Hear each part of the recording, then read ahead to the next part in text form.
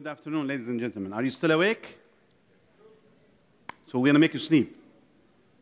So the question to you is, why are we discussing ALTE and BRUE? Because there is a change, right? So is that change related to guidelines, or is that change related to literature? So what? Literature or guidelines? Evidence or evidence? Okay. Eminence. Okay. So that's another change. So when we talk about ALTE, are we changing the name or attitude? Where do we stand? We want to change both. Excellent. So at this point of time, ALTE have been really hurting us all, right? Is it? Was it? Yeah? Aberrant life-threatening event, long-term. People are worried about it. Everybody talks about the child who's coming in a neonate. If I see a neonate, he's ALTE. It doesn't matter what he has. I don't care. He is already ALTE. Though by definition, it's supposed to be his mother that's talking about ALTE, not us. But because we are ER and we are, taking care of the old people, once we see small children, you are ALTE, beyond doubt. So you're going to be admitted. Now, we are not trying to change the name, but we're definitely trying to change attitude. So people have been diagnosing ALTE to everybody, left and right. So what guidelines are coming to say, maybe not every child or every neonate that comes through the door is labeled ALTE. Can we do that? Can we try to help lower down the number of admissions? Can we try to help down, really look at delineating who is the patient that I should give all my care to? And that's what we're going to try to discuss today. So ALTE, by definition, it's an episode that is frightening to the observer and that is characterized by some combination of apnea, okay, central or occasionally obstructive, color change, marked change in muscle tone, choking or gagging, okay? So the observer fears that the infant has died. And that's the pure definition of ALTE. That's what people are fearful of. Now, if a mother comes to you with this picture, are you going to calm her down and tell her your baby is not going to die, be careful, don't worry about it? Are we going to be able to do that? It's alerting to us. And as a matter of fact, the definition makes us worry because we don't want to see this occurring again in this infant. If it occurs again, then there is a problem, and we have missed the diagnosis of this patient. So it accounts for 0.6 to 0.8% of emergency department visits and occurs in 0.6 to 2.46 per 1,000 life-born infant worldwide. So the incident is not really that huge. But when we listen to the term, we start shaking, right? Common. We fear the unknown, and that's really human. So we don't have a problem with that. Now, we're going to talk about a brief resolved unexplained event. Another beautiful terminology, okay? I applaud for the ladies of Rashid that presented something about ultrasound and their posters outside. If you haven't seen it, please go and visit and see it. They're trying to formulate, again, small abbreviations that can help us diagnose and manage. So a brief resolved unexplained event means it's brief, it has resolved, it's unexplained, but you can send the patient home. So that's what tells you. So if you want to believe that, then you have to look at what it describes. So it describes an event that occurs in a child younger than 1 year of age. So they have specific rules now. He has to be less than 1 year of age. If he's above 1 year of age, BRUE does not apply. Now, it has to be lasting less than 1 minute, typically 20 to 30 seconds. So anybody who lasts more than 1 minute, he's not BRUE. Okay? Now, in addition, he has one or more of the following. So it has to be one or more. So central cyanosis or pallor, a patient who comes with discoloration of the face, gums, or the trunk, not acrocyanosis, or only perioral cyanosis. So it has to be a central cyanosis or pallor, not rubor or redness by coughing. He has to have an absent or decreased or irregular breathing. In addition, either one or more. And this absent or decreased irregular breathing should be central or obstructive or mixed apnea, and not periodic breathing or breath-holding spells, And also, he may have a marked change in tone, either hypotonia or hypertonia. So if he has one or more of these, he fits the criteria of BRUE, okay? Altered level of responsiveness, he will fit the criteria. Now, it has to resolve and the patient returns to baseline. Again, a child or an infant who is less than 1 year of age. It lasts less than 1 minute, okay? It has one or more of the 4 cyanosis, okay? Central cyanosis or pallor, absent, decreased, or irregular breathing, a marked change in tone, and altered level of consciousness or responsiveness. If he fits these, then you can label him as BRUE, okay? Which is brief, unexplained event. So, he has a reassuring history, physical exam, and vital signs during the AD evaluation that are completely normal. If he fits that criteria, call him BRUE. Now, only when another condition cannot be discerned as the etiology of the event, we call him BRUE. So, we excluded here with BRUE, on this category of patient, the regular bronchiolitis patient who comes to you coughing, may have episodic cyanosis, but he is having a diagnosis. He is known to have bronchiolitis. So he's not going to be called BRUE, even though he had cyanosis, though. We're not going to call him ALTE anymore, okay? And because of his event, he may be BRUE because he has the diagnosis. So, but we're not really yet sure of the etiology.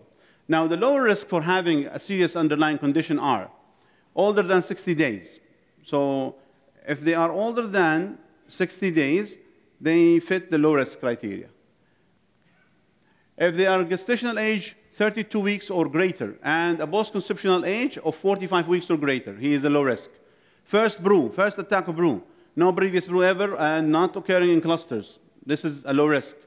Not requiring CPR by a trained medical provider. This is a low risk. No concerning historical features, which include history concerning for potential abuse, family history of sudden death, social and environmental issues relating to household problems, previous child protective services or law enforcement involvement, and current level of concern and anxiety of the family. So if he has these 4, he is a low risk of having a serious underlying condition. In which era, at this point of time, you're going to say he's a very low risk. I still can observe him at home, okay? Now, remember, the strict guidelines that they put is just because they want to protect these patients from being missed. So you have to apply the criteria. If you're going to go with the guidelines, then you have to apply the criteria appropriately. So no concerning physical examination finding is an additional low risk. So if you don't have any history problems, no physical exam problem on him on examination, not requiring CPR, first BRUE, he is not fit, he's in the gestational age 32 weeks or greater and post-conceptional age of 45 weeks or greater, and he's older than 60 days, he's a low-risk patient. We're going to talk about what happens to them when we sit down, what's wrong with the guidelines. So what do we need to do for them? Definitely medical stabilization. So don't forget little neonates can be tricky and deceptive. Check capillary refill, check glucose early.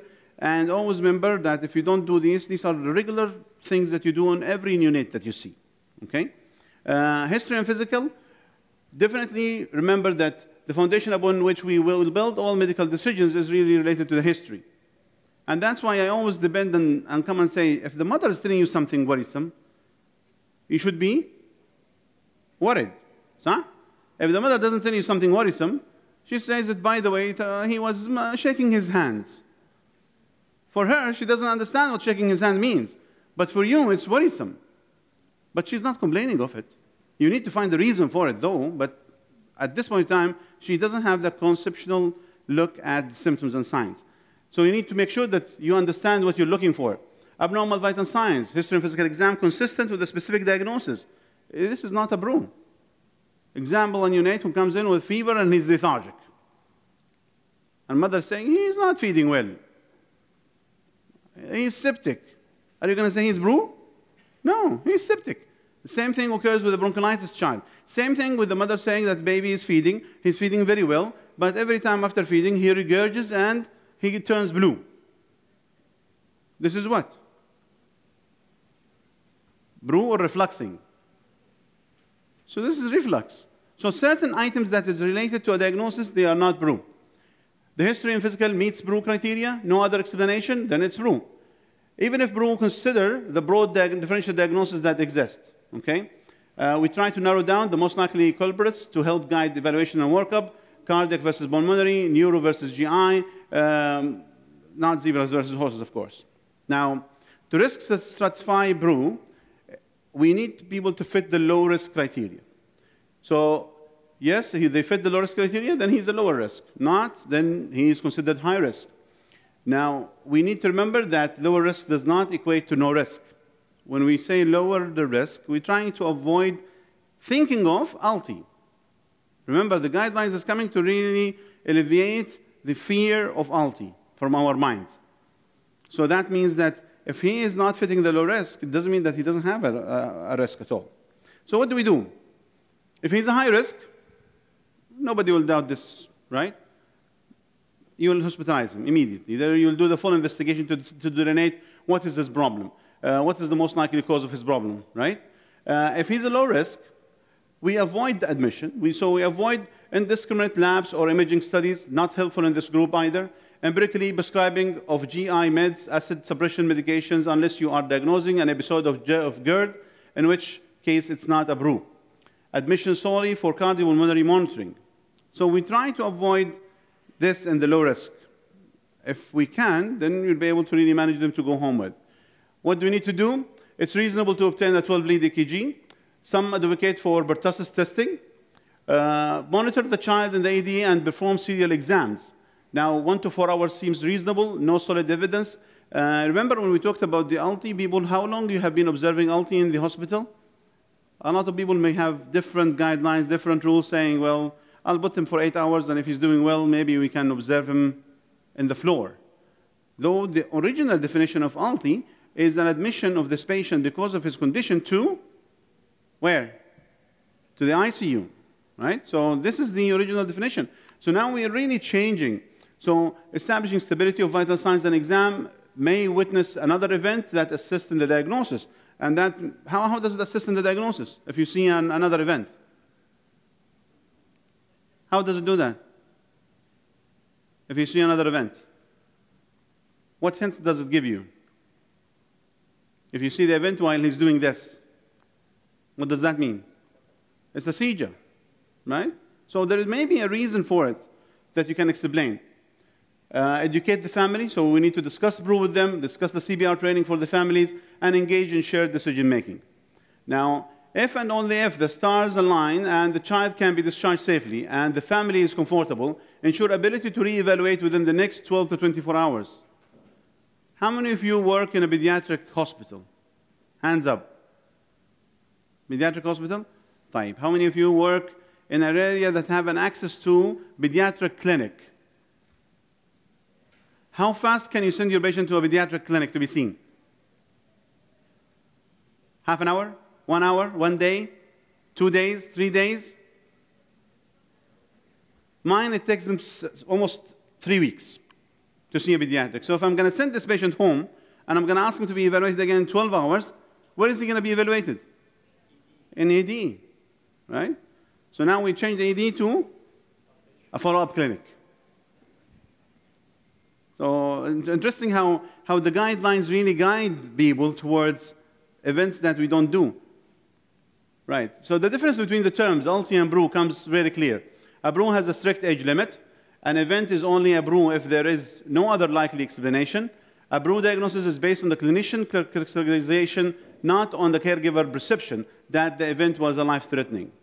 The clinicians should determine whether the infant had episodic cyanosis or pallor, rather than just determine whether color change, redness. Okay? One of the common things, a BRUE expands respiratory criteria beyond apnea, of course. And finally, the use of alternated level of responsiveness is a new criteria that have been added to BRUE. We always come to the parents and ask the mother, how did the change occur? What did you see exactly? Well, he changed color. Okay? Was it blue? Yes. How blue? Very blue. Okay. Was it blue like what? Like the abaya? As if the abaya is blue. So he says, yes, like the abaya. I always thought of mothers knowing colors better than fathers. We as fathers don't know colors at all. We cannot differentiate colors. But mothers do differentiate colors. But in this aspect, especially in this baby, infant, when I come and ask them about colors, they get dazzled. They don't know what color they're going to give me. Is it really blue? Is it dark red? Is it really black as abaya? It's very hard to tell. That's why having the BRUE as a criteria to tell me really how risky is this baby, how high level of risk should I worry about, is really a nice thing to really guide us through. So looking at this and the BRUE diagnosis, so patient presents the initial medical assessment after a brief resolved event that was observed by a caregiver in a child less than 1 year of age. So the patient is well appearing. Then the clinician characterizes the event as a sudden, brief, and now resolved episode, and one or more of the following: cyanosis, pallor, absent, decreased regular breathing, marked change in tone, altered responsiveness. Then event criteria present. Then we perform appropriate history and physical exam. No explanation for the event identified. Then we diagnose him as BRUE. Now, if the patient has additional symptoms or abnormal vital signs, cough, respiratory difficulties, or fever, then we go to the not a BRUE criteria. If he does not fit the criteria, then he's not a BRUE. If he has something on the physical exam that explains it, you put your hands on his masseter muscle and it's twitching, hypocalcemia sign, he is not a BRUE. So this guy now, he goes down out of the guideline scope and you manage accordingly. Okay? Now, what happens to this when he's diagnosed as BRUE? If you have no concerns identified from history and physical exam, then you apply the risk stratification. If his age is above 60 days, born more than or equal 32 weeks gestation, and corrected gestation age is more than or equal 45, no CPR by trained medical provider, event lasted less than 1 minute, first event. If yes, then he's a low-risk patient. Okay? If it no, then he's a high-risk patient. Now, what should we do? For the management recommendation of the low-risk patient, we should educate caregivers about BRUE, engage them in shared decision-making, and guide evaluation, disposition, and follow-up. Offer resources for CPR training to caregiver. As if you're telling me that, you know what, I'm going to send you home, but he may die, so be prepared. We're going to take the risk, so let's share the responsibility. Okay. You may obtain pertussis testing and 12-lead EKG, as if pertussis testing is the same as RSV, you know, within half an hour it will come out. It will take 2 days to come up with pertussis. A 12-lead EKG, you know, very nicely. How many of you know how to read neonatal EKGs? Hands up. Neonate EKG? Difficult sometimes? You can do that too. And maybe you'll say, oh, it's normal.